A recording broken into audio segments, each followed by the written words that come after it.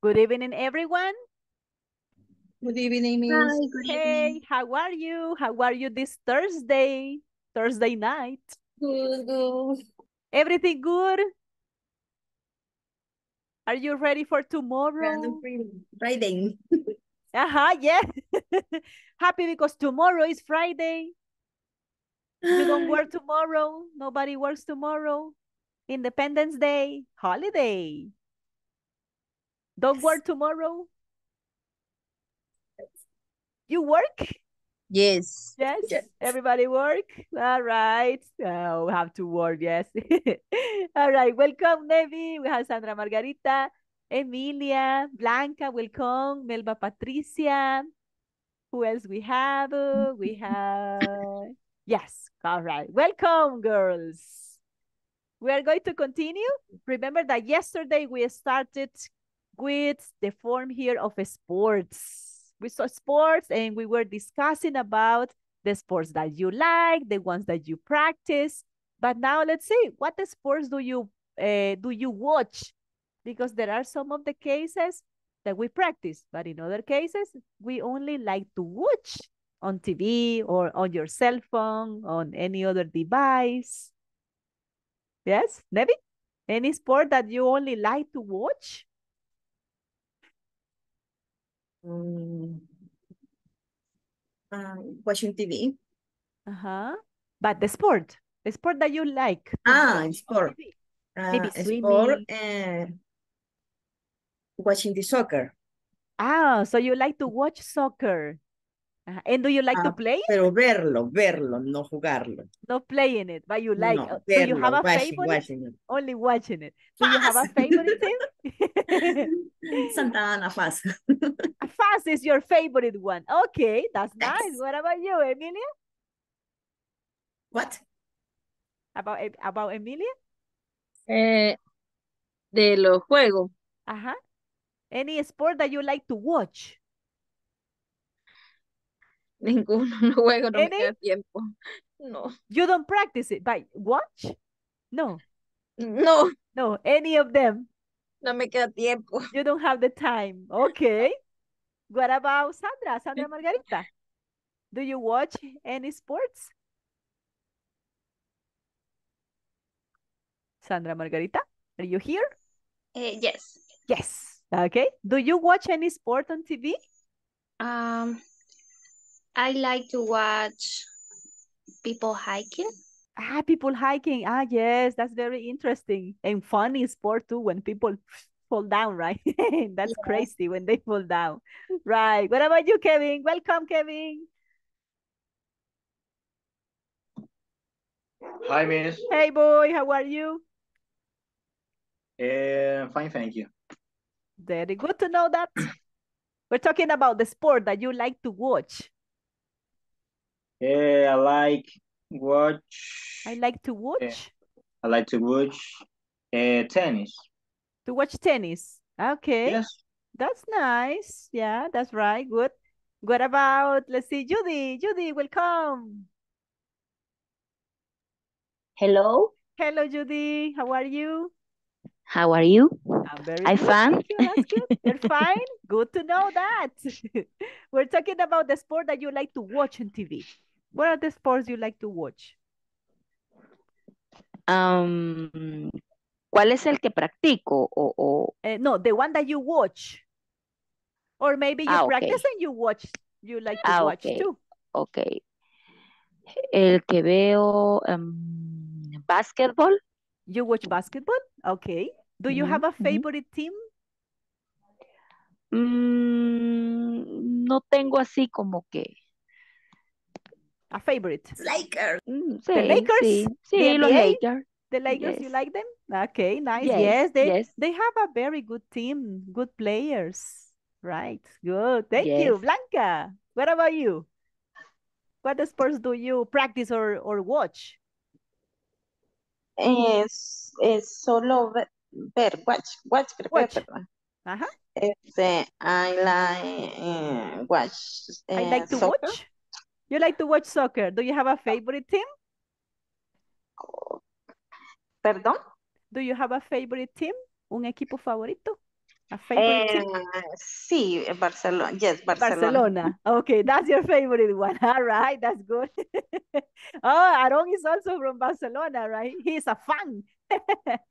Welcome, Aaron. How are you? Good night, teacher. Hey, good evening. Talking about the sports. Continue talking about it. What is the sport that you practice? I don't remember which one you said. What sport do you practice, Aaron? Soccer, basketball, volleyball, swimming. Oh, ok. Cualquier. But the one that you practice, el que usted practica, the one that you practice. Maybe soccer, maybe basketball, football. Okay. In the summer, people No, but you. play soccer. El que usted practica. You. Oh, in the summer. El que usted In the practica. summer, I play. Ajá.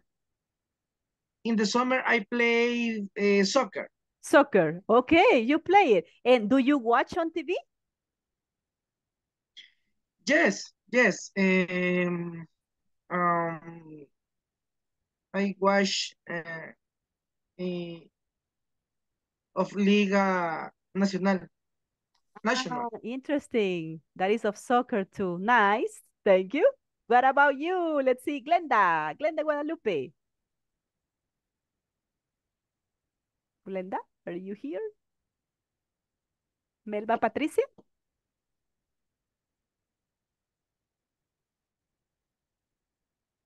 Melba? Sí. Hello. What sport do you like?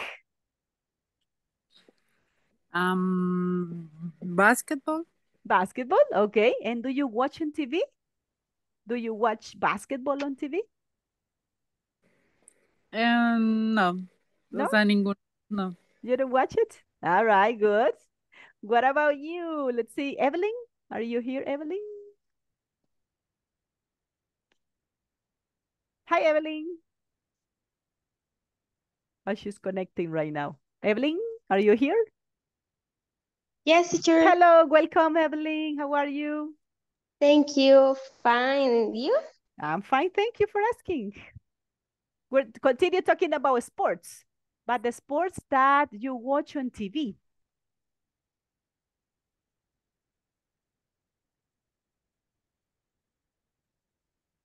Evelyn? Sorry, teacher. I don't understand. That any sport that you watch on TV. Maybe you watch basketball, soccer, swimming, but you watch on TV. Ah, okay. I got it. Only soccer. Only soccer. You like it? Do you have a favorite team? Yeah. Which is your favorite? Sorry? What is your favorite team? Argentina. Hey, nice. Italy. Only that. Only those ones. Okay, that's nice. So when it's the World Cup, you are always watching them, right? To see there. That's good. Okay, we have this one. Now let's go ahead on another thing. We have, what sports do you like? We were investigating about it yesterday. We continue about that. But now let's listen about simple present with WH questions. And we're going to have also a practice of conversation. We're going to watch the video.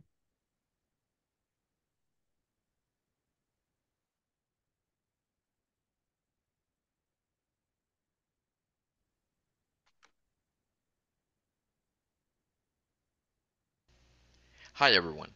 In this class you'll learn how to ask and answer simple present WH questions. Additionally, you'll practice a conversation which illustrates how this topic is used in a real-life setting. Let's get started by listening to a conversation which illustrates how this topic is used in a real-life setting. So, Justin, what do you do in your free time? Well, I love sports. Really? What sports do you like? Hockey, baseball, and soccer are my favorites.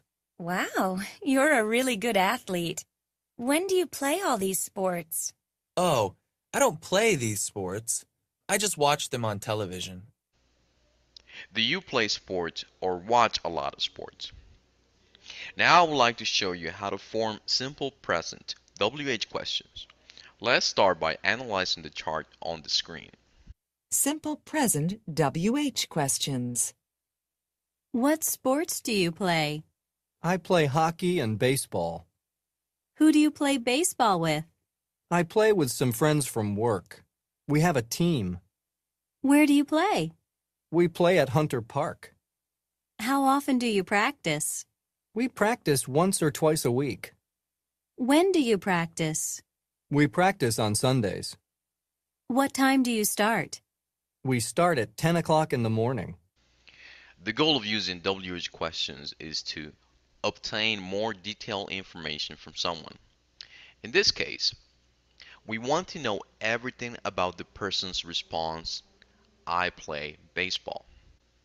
So we ask, what sports, who, where, how often, when, what time.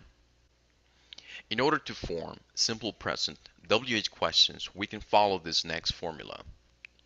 WH word plus do or does plus the subject plus the verb plus some kind of complement. Let's analyze a couple of questions now. In the example, where do you play? The WH word is where. Then we add the auxiliary verb do. After that, we add the subject you. Next, we add the verb play. Finally, we add the complement. In this case, we don't have a complement because from our previous question and answer, we understand that we're talking about baseball. There's one particular question that I would like to point out. Who do you play baseball with? This type of question may sound a little strange in some languages because of the location of the words who and with. So I would like to explain the following. We can ask this question in two ways. The most common in American English is, who do you play baseball with? The other way is by saying, with whom do you play baseball? It's not very common, but it's correct and formal to express yourself like this. So to understand the question, who do you play baseball with? Let me write a quick formula. Who plus do or does plus subject plus the verb plus noun plus with. As the example shows, we start our question with who. Next, we put an auxiliary verb, do. After that, the subject, you. Next, we need to add the verb and noun, play baseball.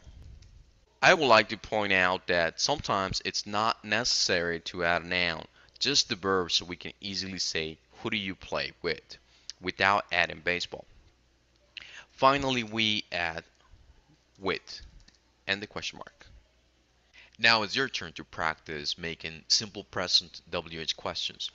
If possible, practice with the partner and practice asking and answering the questions. You may ask about sports or fun activities or whatever comes to your mind. The goal is to practice as much as possible. After you finish this activity, please share your work in our discussion forums.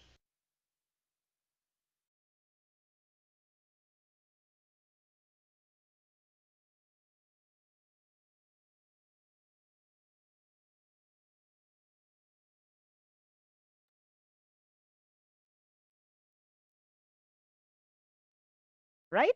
You could observe there that on the video, you saw many of the questions that you can use to practice and investigate. Only depends what you want to know. Now let's practice the conversation. This one is, I love sports. Is between Lauren and Justin. So Justin, what do you do in your free time? Well, I love sports. Really? What sports do you like? Hockey, baseball, and soccer are my favorites. Wow, you're a really good athlete. When do you play all these sports? Oh, I don't play these sports. I just watch them on television. Imagine. He loves sports and he doesn't practice. He only likes to watch. You see, so it's very different, right? Sometimes we prefer to watch the sports, but we don't like to play them. Well, it depends, right? Sometimes we don't have the sufficient time to play, but maybe to watch on television, yes. So let's practice it. We are going to start here. Aaron, you're the first one. Start, please. The first line.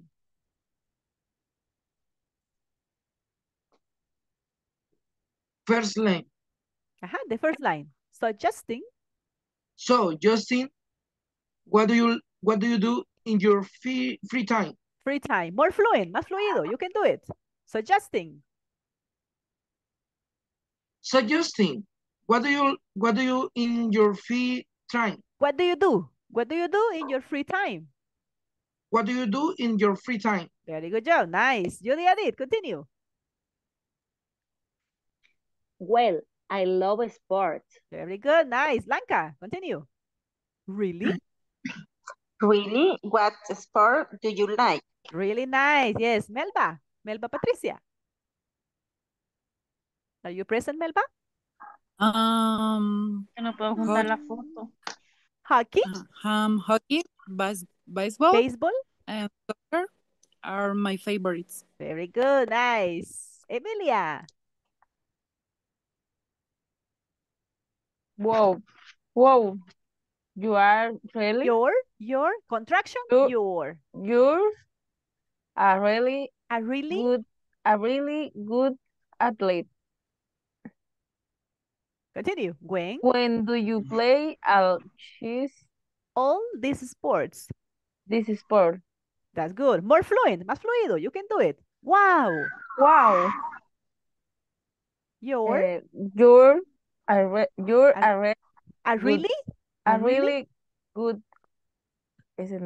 athlete. When do you play all cheese? This sport. This sport. Are you hungry? You say cheese. You're hungry. Tiene hambre, right? Yes. Thank you. Very good. Juan Alberto, continue, please. Oh, I don't play this sport. I just watch that team on television. I just watch them on television.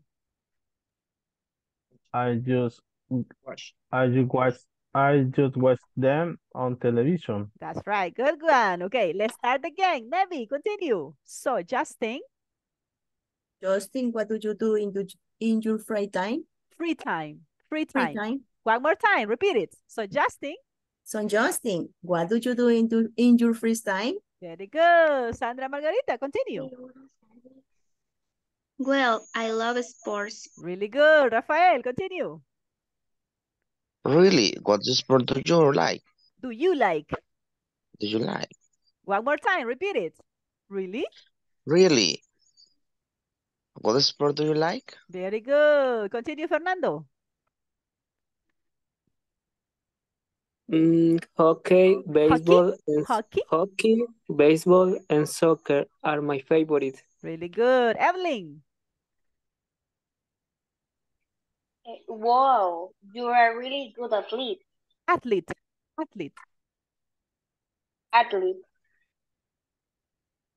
Continue. One more time. One more time, yes. Okay. Wow, you are really good at athlete. Good. When do you play all these sports? Very good job. Nice. Kevin.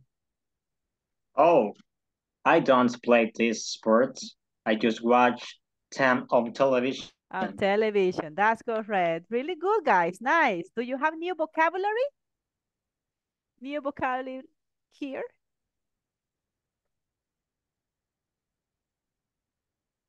And question, Miss. Yes, tell me. Porque en la primera oración, en la pregunta está, do you do? Because in this one, my auxiliary is do. En la primera, do es nada más mi auxiliar para presente simple. ¿Y el otro do? Y el otro do es el verbo. Esta es mi acción. ¿Qué haces? ¿Qué haces en tu tiempo libre? A veces se van a topar esos dos, pero uno trabaja como auxiliar y el otro va a como ser la verbo. acción. Siempre se va a saber que el primero va acompañado del sujeto, va a ser el auxiliar. Es y el auxiliary. siguiente después del sujeto es el verbo. Is the action, correct? Because here you can also ask, what do you cook? What do you play in your free time? What do you play in summer? What do you play in winter? So you can modify this verb. Este verbo, el segundo sí lo puedo modificar, pero el primero no porque es presente simple. Ahora, si es otro tiempo, sí, ¿verdad? Mi auxiliar me va a cambiar. O si es tercera persona, si fuera tercera persona, sería das. Like, Thank you, what Miss. does, you're very welcome. What does your sister do in her free time? That will be third person. It will be different manner, right, to investigate it. Now, let's check. We're going to practice here. Pair work. We are going to formulate this question. What do you do in your free time? Judy Edith, tell me, what do you do in your free time? You can say, I play basketball, I swim, I cook, I go to the park.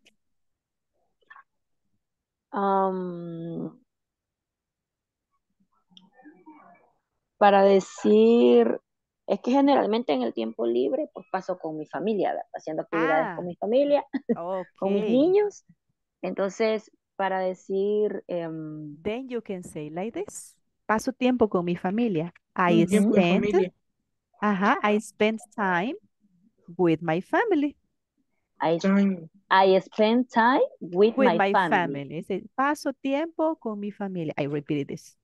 I spend time with my family. I spend time with my family. Good. Okay, let's repeat it. What do you do in your free time, Judy? I spend time with my family. Excellent. Very good. Okay. Now let's see. Miss. Yes, tell me. Entonces esta palabra spend es como el verbo pasar. Pasar, pero de pasar tiempo, de compartir tiempo. Pero ese spend, si hablamos de dinero, es gastar dinero. I spend money. Depende del complemento. Yo gasto dinero. O utiliza dinero. Porque este spend no es gastar como de desperdiciarlo, porque de desperdiciarlo sería waste. Waste money. Ese sí es botar el dinero, desperdiciarlo. Pero gastar Waste es dinero, el verbo gastar. De gastar, desperdiciarlo, pero de desperdiciarlo. Pero si utilizo el verbo spend, es que uno utiliza el dinero, ¿verdad? I spend money in food. I spend money in bills. En pagar recibos, en comida. Ahí ya no es desperdiciarlo, es utilizarlo. Como utilizarlo, ¿va? Utilizarlo, ajá, correcto. Pero si ya es desperdiciarlo, botarlo, that's waste. Waste money. Ajá, correct. Okay. That's waste Gracias. money. Teacher. You're very welcome. Tell me. Y en el caso de, si la comparación, no sé si puede hacer con esta misma palabra, despilfarrar. Es waste. Ajá, es el mismo contexto. Despilfarrarlo, botarlo, desperdiciarlo. ¿Cómo se pronuncia? Waste. Waste money. Waste money. Do you waste money? Malgastar, despilfarrar. Malgastas. Exacto. Ok, thank you, Miss. Pero no lo vea, Miss. Ajá. No vea, Aaron. Do you waste money? No, yo... Todo hombre de hogar, yo llevo lista así en el supermercado, yo lo primero, ya de último compro el churrito, la cerveza, la carne, o sea, ya. He buys ya beer no. at the end. Cuando sea grande seré como usted, Aaron. Cuando sea grande seré como usted, llevaré lista al súper. Ajá, yes. Sí, Yes, no, yo sí. Dicen, ¿verdad? Vaya al Selectos. Go to Select. Do you work in Select? Él trabaja, yo creo que ahí trabaja. Do you receive a commission? No. Trabajé. You used to work, right? You used to work in super selectos. Ah, okay, that's good. So that is the concept. If you say just I use the money, then I spend money. Then if I use the money in a bad manner, it's waste. It's waste money. But if it's spend time, ya no es gasto mi tiempo, ¿verdad? Con mi familia. No, yo paso tiempo con mi familia, comparto tiempo con ellos. Spend Teacher, time. y Yes, tell me. esa pregunta se podrá hacer, valga la redundancia, más corta, porque, Which o sea, one? se escucha demasiado larga. What question? What do you do in your free time? What happened is that this one is necessary. Esta es necesaria porque si no, no sabemos. Si eliminamos el auxiliar sería como informal. What you do, que a veces se utiliza, pero no es correcto en gramática. Y el verbo también es necesario, si no, no sabe a qué acción yo me estoy refiriendo. What do you in your free time? Está incompleto. What do you play? What do you cook? Entonces, que en ese caso sí nos vamos a encontrar con ese escenario que menciona Exactly. Nevi, de toparnos con esa doble palabra. Auxiliary verb. Ajá. Auxiliary verb. Okay. Uno trabaja como auxiliar y el otro es mi verbo. Esa es la acción. La acción Okay. que se está conjugando. Entonces acá sí es necesaria. Aquí sí ya no se puede acortar. Okay. Thank you, Miss. You're very welcome. Okay, now let's continue formulating questions. Nevi, you formulate the questions to Kevin. What do you do in your free time? Okay, Kevin, what do you do in your free time? In my free time, sometimes play sports. I play For sports. example, I play sports. For example, football, tennis, and sometimes basketball. Sometimes basketball. Okay, you practice variety. You good. Good athletic. He's a good athlete, right? That's why it says here, wow, you're a really good athlete. Practice a lot of disciplines. Es que mucho nice. tiempo practiqué solo un deporte, entonces ya después fue como que You me are aburrí el mismo y used to. Ajá, está comencé. acostumbrado. You are used to it. That's good, right? To create the forms there of the disciplines. Very important for the health. Okay, let's check something else here. We have the different WH questions here. Let's see here. Simple present with WH questions. And we got examples. What sports do you play? I play hockey and baseball. Who do you play baseball with?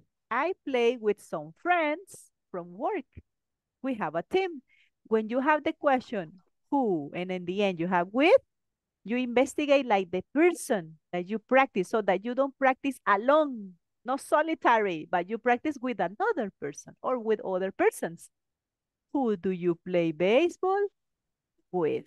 ¿Con quién? ¿Con quién juega? Now, the next one is about the place. Where do you play? Now is area. We play at Hunter Park. How often do you practice? We practice once or twice a week. Once, it means one time. And twice, it refers to 2 times. Once, una vez. Twice, 2 veces. So we have a frequency here, a specific frequency. When do you practice? We practice on Sundays. We have a specific occasion or day. What time do you start? A specific hour. We start at 10 o'clock in the morning. So they have a specific hour that they practice it. Now, if you observe here, we have in the structure, we have the WH words. You have auxiliary, can be do or does. That depends on the subject. You have the verb in the base form because you have auxiliary. Then, in the case of the noun, it's because you include the sport, but it's not necessary. You can also say, who do you play with? Where do you play? How often do you play or do you practice? Question with the structure? Miss. Yes, tell me. Maybe? Perdón, Miss, en el caso de que estemos preguntando con quiénes, entonces siempre va a ir with al final. Not necessarily. You can word like this. It can be like this. Another manner that you can ask is this form. Can Porque also ask. la segunda pregunta está diciendo con quién, ¿verdad? Juega básquetbol. Exactly. You can also ask. Imagine that you are going to include a place. Who do you play? Who do you play Soccer. basket or soccer? Okay, let's include another one. Who do you play soccer with at the stadium? This is the same question. But here you have, who do you play soccer with at the stadium? The complement is the area. El complemento es el área, pero también puede ser así. Who do you play? No, no precisamente personas, sino que a dónde también. Exactly. It can be like that, but no with. Aquí ya no va a llevar with, ¿verdad? Porque with es investiga con quién, compañía. Pero ya where ya no llevaría ese with. A menos que no investigue eso, sino que solo vaya ese with como complemento. So another case here will be like, who do you play soccer at the stadium? Yes, stadium with. This is another case, another manner. So with is not necessary, it has to go at the end. Ese with no necesariamente tiene que ir al final. Who do you play soccer at the stadium with? The other one that is more formal, uno que es más formal, es utilizarlo así. With whom do you play soccer? Solo que acá ya no va a ir who, sino que va a llevar whom, with whom, con quién. Aquí ya utilizamos la preposición, que es with, y whom es un WH, pero esta porque se refiere con quién. Si decimos con quién es porque en alguien recae una acción. Yo realizo una acción con alguien. Entonces este whom sería mi WH word. Y el with es la preposición que iría junto. Pero es más común utilizarlo de esta forma, separando WH con la preposición. Es más común, aunque es informal, pero se ha vuelto más popular utilizarlo. Y esta es más formal. With whom? With whom do you play soccer? With whom do you cook lasagna? With whom do you swim in the pool? With whom do you practice tennis? So it can be different manners here. Is that clear?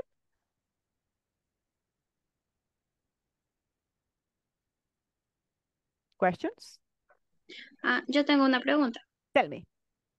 En el caso de how long, ¿cómo se utilizaría?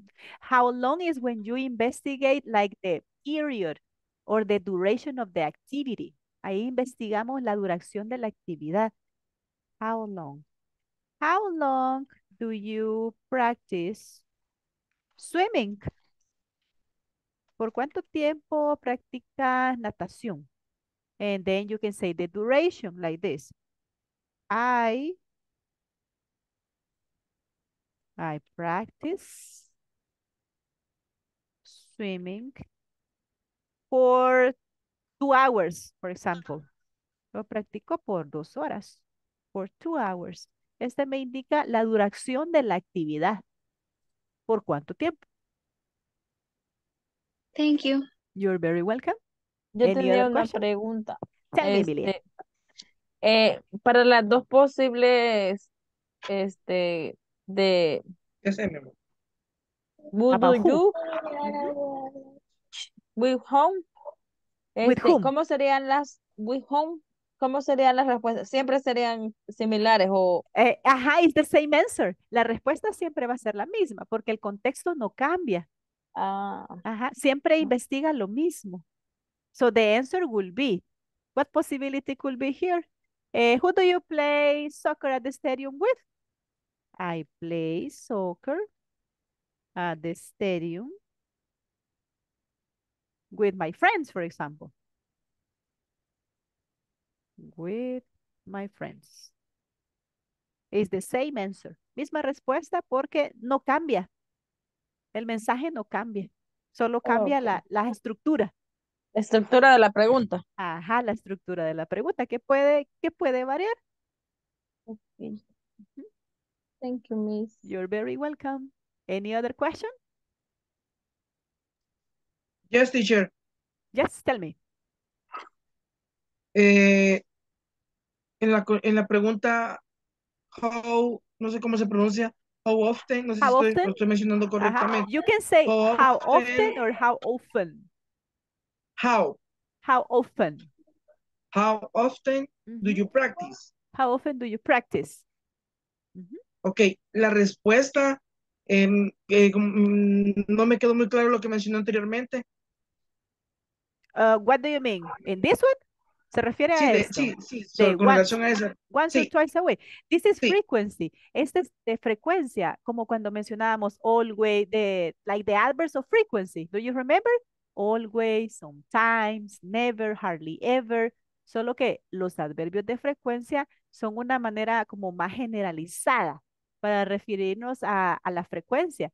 Pero estas de acá son frequency expression. Una frequency expression me indica una frecuencia más específica, más atinada a la cantidad de veces. Porque acá indica once, una vez. Una vez, ya sabemos que esa es una única cantidad. Una vez a la semana o 2 veces a la semana. Este es más específico, pero indica una frecuencia. Y en este caso, cuando decimos once or twice. Or twice. Una o 2 veces. One or twice. Or twice. A week. A week. Una o 2 veces a la semana. Hay una cantidad más específica que decir sometimes. Ok, perfecto. O sea que more specific. No va a ser muy frecuente esa respuesta. Ajá, todo depende de la frecuencia en el que uno practique la actividad. Because it can be every day, también puede ser todos los días. For example, if you say, how often do you take a shower? I take a shower every day. Se puede decir, we practice every day. We practice every day. We practice English every day. We practice swimming twice a week. We play baseball 3 times a week. Or we always play baseball. Todo depende de la frecuencia y cómo nosotros lo queramos expresar. Ok. Thank you, Miss. My pleasure. Any other question? With WH questions? No? Let's continue then. We're going to pass the list. So tell me present, please.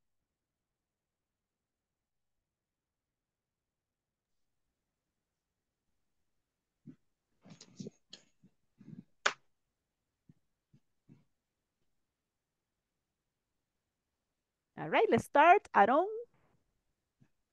I am here, Remember, teacher. Yes, saw you there. Thank you, Aaron. Alba Marisol. Present. Thank you, Alba. Blanca Rosa. Present. Yes, I saw you there. Thank you, Blanca. Elmer Edenilson. Elmer Edenilson. Evelyn Yesenia. Present, Miss. Thank you, Evelyn. Fernando. Fernando de Jesús. Present. Thank you, Fernando. Glenda Guadalupe. Present. Thank you, Glenda. Present, Miss. Fernando, right? No, Elmer. Elmer. Okay. Thank you. Thank you so much. Then I have Juan Alberto. Juan Alberto? Present, Miss. Yes. Thank you. Kenia Vanessa?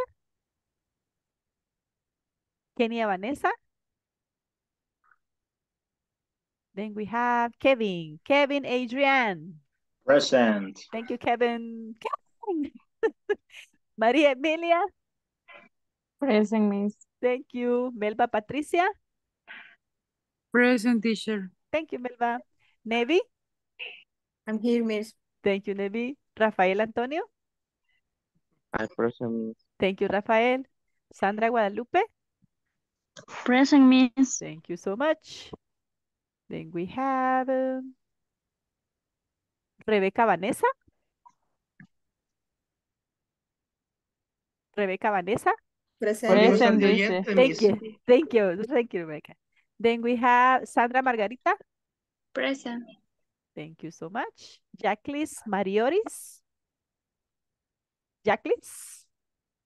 And Judy Edith. Present, Miss. Thank you so much. Thank you, guys. Okay, so we were there with WH. And here we continue with the conversation. Let's me play it here. Rebecca says yes, okay.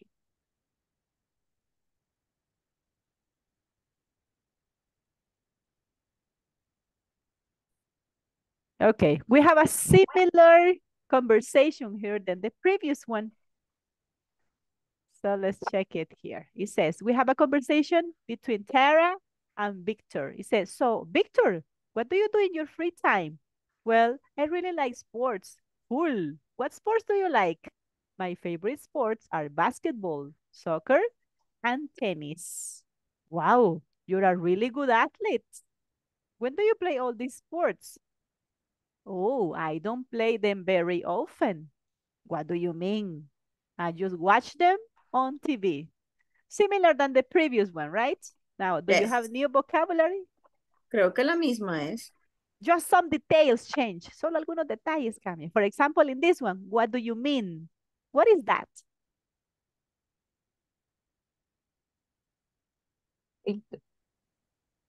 What do you mean is like, ¿a qué te refieres? What do you mean? What do you mean? La canción de Justin Bieber. Yes, like the popular song. That's correct.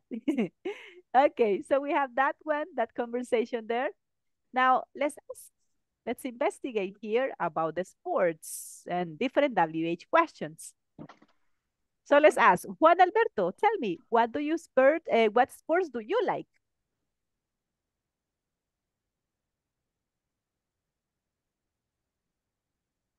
Juan Alberto, the audio? Yes. I like the soccer. I like soccer. Soccer. Nice, thank you. Now, Juan Alberto, you formulate the question to Aaron. You select any question. Seleccione cualquier pregunta. Select one. Aaron, when do you play football? Okay. When do you play football? Remember, football is this one, right? The American. I play football.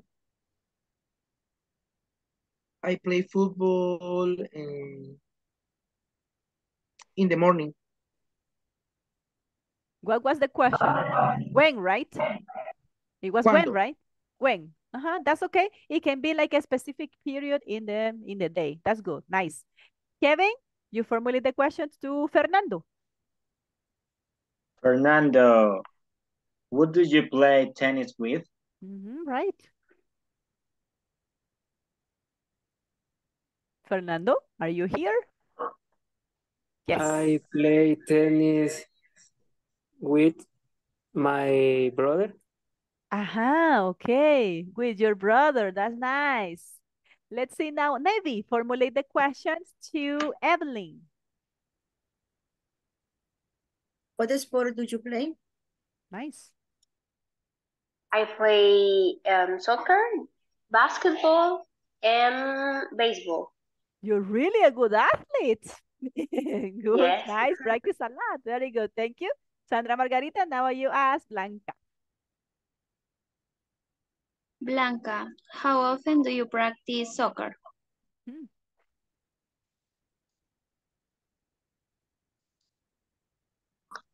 ¿Cuál practico? How often? The frequency. How often? How often do you practice basketball? You say, what sport do you mention? I'm sorry?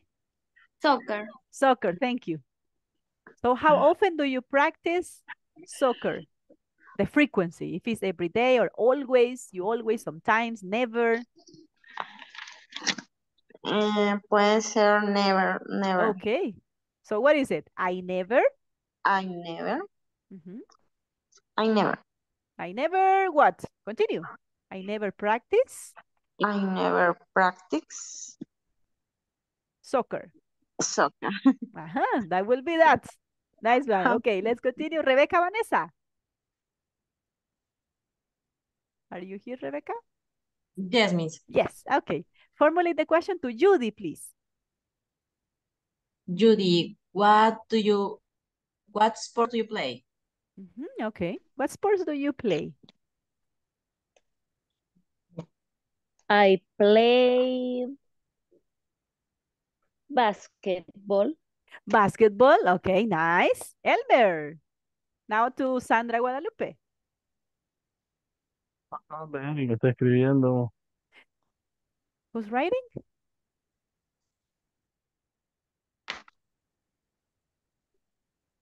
Hello? Sí, miss. Yes. Perdón. Formulo la pregunta. Yes, please. Formulate the question. You are going to ask Alba Marisol. Okay. You select the question. Perdón. Who? Who? Is this one? Who do you play soccer with? Very good. Who do you play soccer with? Alba? I play soccer with my children. That's all right. Excellent, guys. Really good. Okay, we got this form of questions. Now, we have the other exercise that, remember, is in the platform. And this one is with conversations. The first conversation, it says, I watch sports on television every weekend. Really? What sports do you like to watch? Soccer is my favorite. What will be the best option here? Do you usually watch soccer? The answer is on Sunday afternoon. So what is the WH? When, right? When. Yeah, it's the best Cuando. option. Exactly, because here the answer is on Sunday afternoons. That's correct. So in this one will be when. What about the next one? Then it says, and do you usually watch it at home? Where? Exactly. Because they put emphasis at home. So it's investigating. Where? And where do you usually watch it? At home? That will be in this case, right? Let's go ahead on next part.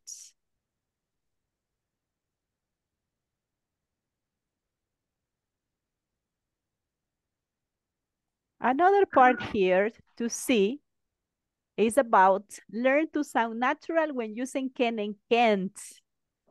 Let's use can't. Remember that this one are modals. Estos son modales, but these modals express abilities. We have 4 pictures here. That depending on the action. In picture number 1, I can draw. Puedo dibujar. So you express ability. I can draw. Number 2, I can swim. So I have the ability to swim. What about number 3? What do you think is number 3? I can take photo. I can. I can take photos. I can take photos. I can take pictures. All right, that's correct. Good. I can take pictures. So that's, I have the ability to take pictures. If you Miss, observe ¿cuál es here, la diferencia entre pictures and photos? When you talk about pictures, this one is in general because you're talking about images. Picture se refiere a imagen en general. Una imagen no necesariamente tiene que ser una foto de cámara. Okay. Puede ser incluso una imagen, un dibujo. Por ejemplo, este de acá. This one. Cuando ya se termina el dibujo, ya es a picture porque es una imagen. You can say image or picture. So that can be like that. And photo is because you have the camera, right? With your cell phone, with another device. So that's the difference with that. But picture is in general, es una imagen. What about the next one? Picture number 4. What ability is that representing? I I can singer. I can sing. No singer. Singer es la persona, cantante. Ajá. So this represents ability. So after can, después de can, que es un modal auxiliar, va a llevar el verbo siempre en forma base, siempre. No importa cuál sea el sujeto. Aquí el verbo ya no me va a cambiar con una S porque es tercera persona. No, siempre va a ir porque es un modal. I can draw, I can swim, I can take pictures, I can sing. These are only introductory, but I have here other examples in this one, this part. This one is like the grammar part.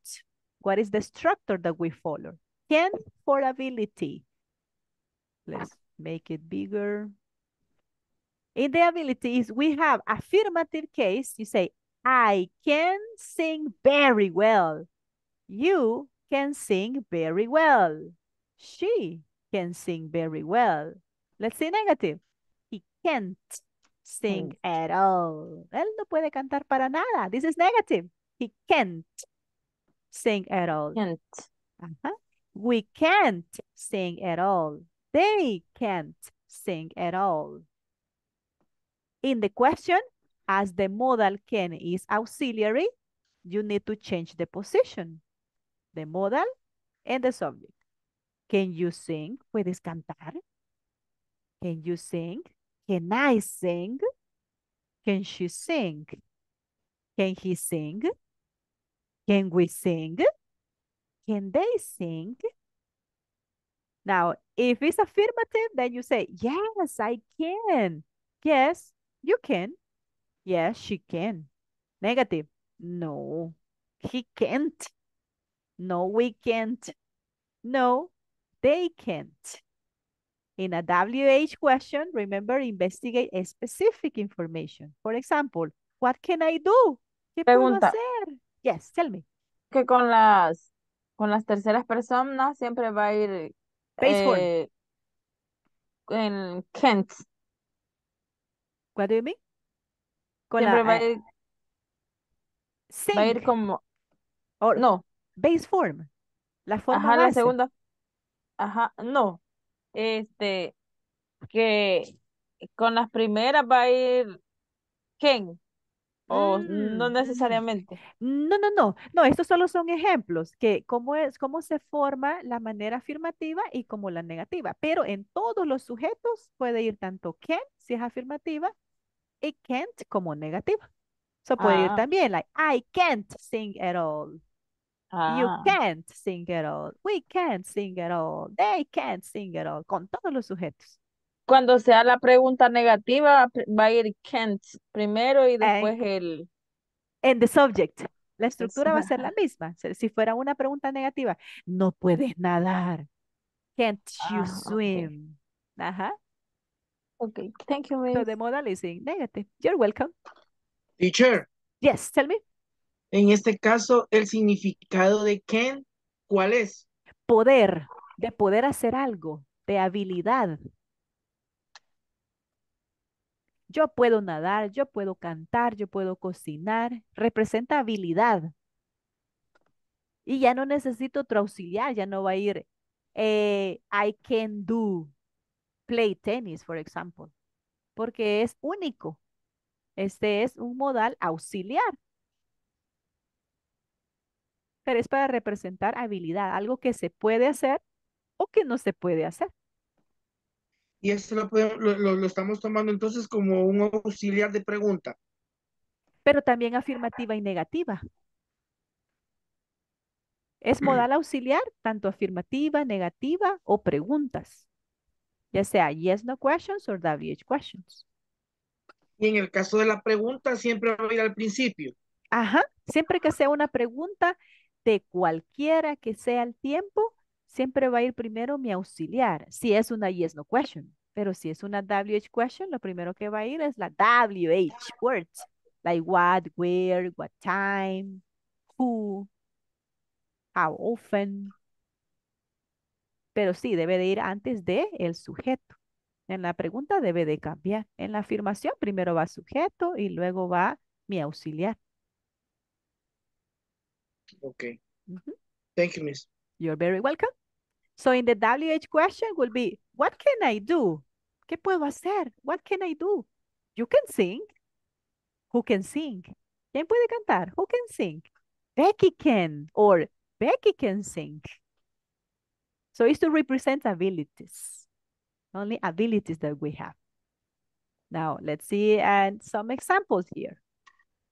Can and can't. We have affirmative and negative. Let's check here. We have 4 forms here, affirmative and negative. Number 1. Let's see, Santa Margarita, read the first one, please. In affirmative. The audio.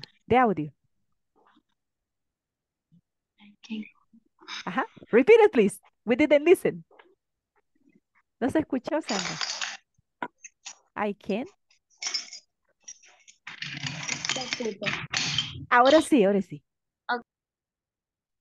I can cook. I can cook. Thank you. Nevi, continue. Negative. I cannot cook. Good. That's good. You can use also in the negative complete, it will be cannot. Esa sería como la manera completa. Puede ser cannot y la contracción can't. Can't. Ajá. This is the pronunciando la T al final. Ajá, it's necessary. Porque si no se va a escuchar como afirmativa. Sería I can cook es afirmativa y I can't cook es negativa. It's negative, that's correct. Or I cannot. Esa es la manera completa. I cannot cook. Yes, tell me, Kevin. En algo que vi en la plataforma que explicaba, lo que siempre aparece, era que lo podíamos pronunciar como can y can't, con E. Ajá, exactly. Y así lo podíamos separar. Exactly. Afirmativo y negativo. That is correct. That's why it says in the affirmative you can say can. In the negative, can't. Es como para poner énfasis, porque si no lo vamos a como, porque sí, en realidad son confusas en el momento de decirlas. Suenan que bien al hablarlo se similares. escuchan iguales. Ajá, entonces por eso es necesario que en la negativa pongamos énfasis en la T. Entonces, can't. Affirmative, I can. Negative, I can't. Or, I cannot. Si se nos dificulta un poco como la contracción en negativa, entonces podemos utilizar I cannot. Ahí está más que claro que es negativa. I cannot cook. I cannot drive. I cannot swim. I cannot dance. Or I can't. O marcar bien esa T. So it's necessary to put emphasis on the negative manner. So there we have I can cook, I cannot cook, or I can't cook. Juan Alberto, continue with the number 2, please. Affirmative. I can drive. I can drive. Thank you. Emilia. Negative. I can't drive. Very good job. That's nice. Rafael, number 3. Affirmative. I can swim. Very good. Aaron, negative. I can't swim. I can't. I can't swim. Swim. Very good. Blanca, number 4. Affirmative.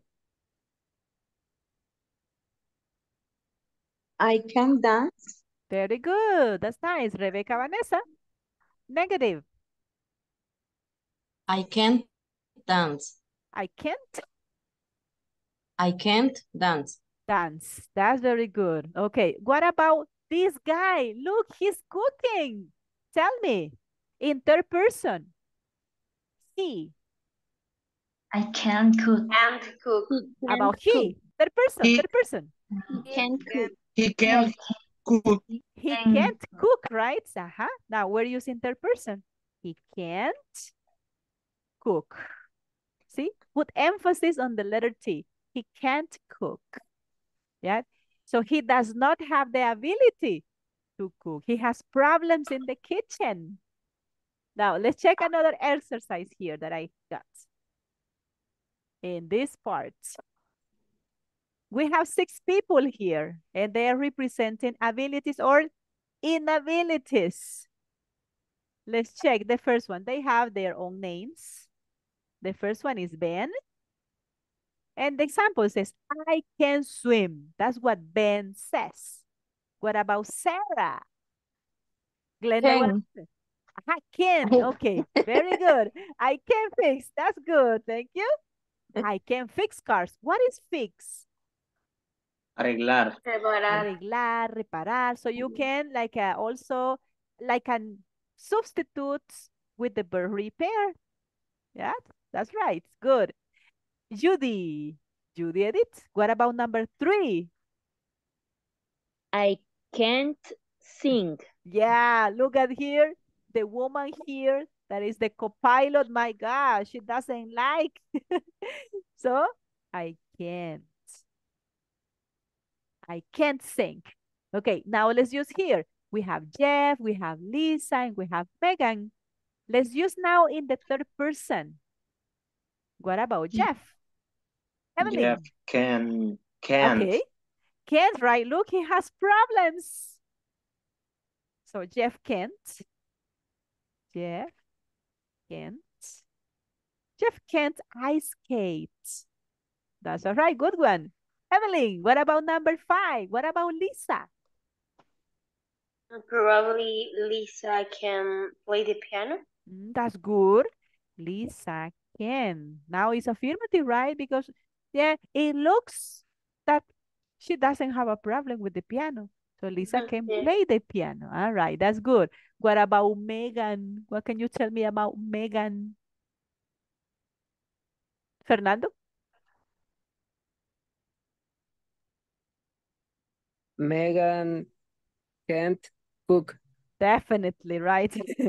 Megan can't cook. Look, she has a lot of difficulties, a lot of problems in the kitchen. Megan chamusca la comida. Megan chamusca. Yes. Megan can't. Teacher, mire, Yes, y en el caso de que hay algunas palabras que, por ejemplo, nosotros utilizamos así como no con doble sentido, sino que les hallamos como dos significados. Two meanings. Por ejemplo, en el caso de Jeff, no podemos decir que se cayó, podemos decir como lo común, se desmadró o no sé. Pero en el caso del inglés no se da eso, ¿verdad? No very much, no se da mucho, porque como nosotros, bueno, en español tenemos un montón de maneras de decirlo, ¿verdad? Pero generalmente para decir caerse es fall down, aunque hay expresiones idiomáticas también que se pueden utilizar, pero no para caerse. That's fall down, caerse. Ajá, se busca la palabra como más adecuada. Exactly. Ajá, porque a veces no hay como una traducción literal, porque ya es propia de nuestro idioma. Es que cuando no nos entiendan, Jeff, cataplum. Cataplum, plum, plum. Sí, es que. I remember la chilindrina. No, sí, es que me quedaba la duda porque como nosotros tradicionalmente buscamos una palabra, asociamos una palabra y le damos doble significado. Ajá, yeah, that's correct. Yes, but they are idiomatic expressions. También hay expresiones idiomáticas. They are the idioms. Son los famosos idioms. Okay. Ajá. Pero no en todos los casos se da, no en todas las acciones se puede sustituir con una expresión idiomática. Okay, thank you, Miss. You're welcome. For example, when you talk about hang up. Hang up, you can say hang up. The boots. For us, hang up the boots. That means if you translate it, colgar las botas. Para nosotros es como morir, pero en inglés es retirarse. Retirarse de un empleo, jubilarse. Colgar Es los diferente. tenis. Colgar los tenis. So, acá para nosotros es morir, pero allá Es tiene cierto. otro contexto. Any question, guys?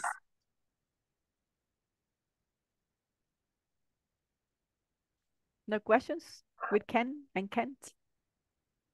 No, Miss. No? Okay, we are going Yo to tengo continue una, then. Yes, tell me. Miss, yo tengo una pregunta no de la clase, sino que de la plataforma. Ujú. ¿Por qué será que estamos avanzando antes en la plataforma de terminar algunas clases? Porque ahora se nos pedía que teníamos que tener hasta las 5, pero Ujú. había unas clases que no Que las no las han teníamos. visto. Ajá, ajá. Ujú. Siempre va a ser Exacto. así. Fíjese que como esas ya son métricas que INSAFOR lo pide, que digamos usted puede avanzar en la plataforma hasta donde usted pueda, ¿verdad? Pero si digamos hay un tema en el que usted no puede avanzar porque no hemos visto el tema, pues es comprensible, ¿verdad? Pero a medida como usted pueda ir avanzando, pues se puede hacer, ¿verdad? Para que no se Ajá. atrase. Ya son como Pero sí, lineamientos. ya son lineamientos que ya tiene INSAFOR, que lo van pidiendo. Le Ujú, comprendo. ujú. Thank you, Es Miss. que ya You're después very welcome. pensando, Ujú. Miss, ahora yo también hablando con Nevi eso, Yes. que aún me faltaba a mí este tema que completar. Ajá. Bueno, lo Por completé al example, Ken final and Kent no lo a pura habíamos lógica. visto. Pero después me Ajá. acordé que I know. también la vez que usted se enfermó, entonces nos Ujú. atrasamos un día, Sí, nos que tendría atrasamos que un haber día. sido, ajá. Ajá, correct. No, pero Sí. ese ya lo repusimos el viernes El pasado. viernes, Entonces, ajá, no sí. nos perjudicaba Mm, porque viernes no No, no, tenemos clase. ajá. No Ah, tenemos tema atrasado, de hecho, porque ajá, lo pero cubrimos no, el yo creo que es viernes. por eso, Miss, por los lineamientos Es por, que me ajá. dan. Sí, Ujú. ellos dan esas directrices en que si usted puede avanzar, pues ahí para que no se atrase también, porque Sí, como porque piden así el dijeron que iban a evaluar 80%, la nota también. exacto, les requieren de un 80% semanal. Miss, Yes. eh, no sé si solamente con nuestro grupo pero aún no nos han extendido los diplomas de primer. Aún no. Sin embargo, otro grupo Ajá. sí ya dieron el Ya se los primer. entregaron. Sí, porque yo Sí. consulté hace 2 semanas, de hecho. Recuerdan que les puse a ustedes el mensaje y que yo había consultado, creo que Judith había consultado también. Sí, sí, Ajá, Miss, creo que, perdón, yo escribí hoy al grupo de WhatsApp ajá, sí, preguntando sí, nuevamente sí, por el certificado. sí. Hacía la consulta, vaya, porque como ya les he comentado, yo estoy también en los cursos de Excel. Ujú, Ya terminé el básico y terminé el intermedio, lo terminé la semana anterior. Justo terminé un jueves y el viernes me mandaron mi certificado. Y con el ujú. módulo 1 de inglés, pues hasta el día de hoy, Aún no. desconozco si va a ser la misma, de la misma dinámica, que ellos lo Ujú, cargan justo abajo de donde está el módulo en la plataforma, le aparece a sí, uno el certificado. sí, Pero del módulo 1 en mi caso, no me ha nada. aparecido. Y de hecho, en WhatsApp lo consulté, pero no No me le comentaron nada. respondieron. Ujú. A nadie le han entregado entonces, chicos. No. Nadie. Abandonados, Miss. No, a mí sí ya Bueno, me voy lo a volver a entregaron. preguntar porque sí, ajá. Incluso les mandé la Dramático. captura, les envié la captura de lo que me contestó Paola, de hecho, y me dijo que esta semana se los iban a entregar. Bueno, hace 2 semanas, ¿verdad? Que los podían ir a retirar a las oficinas o que también los iban a enviárselos, no sé si por correo o en la plataforma, pero les voy a volver a consultar. Nevi, hay que generar crisis, porque si no es así, no nos hacen caso. Les voy a No, consultar de nuevo. esa duda también tenía yo, Miss, porque Ok. sí, no nos habían dado respuesta así, Ajá. concreta. Sí. Solo nos mencionaron que después de un determinado momento, cuando ya lo recibiéramos, podíamos ir en físico por el documento, pero ni en Mm, físico ni en virtual nos han dicho nada, virtual. no nos han Ajá. asegurado nada. Ok. Y si vamos Pensé que en ya se lo. físico, Miss, la podemos ver a usted. The problem is that I'm not there. El problema es que no paso ahí. Ah, Ujú. Because I work in the morning. Trabajo en la mañana ah, todo el ah, día. ah, Ajá. Ujú. ok. It will be nice. ahora me pareció ver a uno de ustedes, ¿saben? En la ¿Alguien de ustedes trabaja en la tecnológica? Sandra, creo. Sandra Guadalupe, ¿o no? Vi una niña Sí, igualita. yo me acordé de haberla visto usted, mija, ahora. ¿Verdad que sí? Ah, pues no me ¿Verdad que sí equivoqué. usted era? Será ella, dije yo, será. Sí, Le voy a Foque la preguntar, dije, Sandrita trabajaba. para ¿sí ver la si es vi? cierto. ¿Es usted, Miss? Dígale. ¿Es usted? ¿Are you? ¿Is that you? Ah, pues sí, ya ven. Tengo buena memoria. I Adivina have la a good identidad. memory. Ajá. ¿Usted trabaja en la tecnológica, Miss? No, yo no trabajo ahí, pero la parada de bus, yo vivo cerca. Entonces, para tomar el bus, tengo que Que caminar ir a todo esa eso. parada. Ah, Ajá. Mm. Porque yo trabajo en Academia Europea en el día. ah, Entonces, ahí, por ahí voy a tomar el le queda bus, se cerca, me lleva correcto. para metro. Ujú. Ah, pues sí, no me equivoqué. Yo dije, ¿será parecida? Sí, ¿Será iba a la agarrar gemela? la 101 ve para mi trabajo, iba también. Ah, yo pensé que iba a Ajá. estudiar a la Tecno. No a trabajar, yo. Ah, ok. Sí, Miss. Ah, ok. It's Si good me then ve, Miss, tóqueme that I porque yo saw soy you. choca en la calle, oiga. Ok. Si no andan con mascarilla, como yo ando con mascarilla, entonces sí los voy a reconocer si no andan con mascarilla. All right, guys. Then I'm going to ask about your certificates. Voy a preguntar de nuevo por sus certificados. Okay. Please, Miss. Yes, I will do it. Thank you so much then. Thank you, Miss, for Happy Enjoy. day of Thank you, Miss. independence. Happy Independence Thank you. Day. Thank you so much. You Enjoy the too. holiday. Ok. Hasta el lunes, ¿verdad? Yes, on Monday, yes.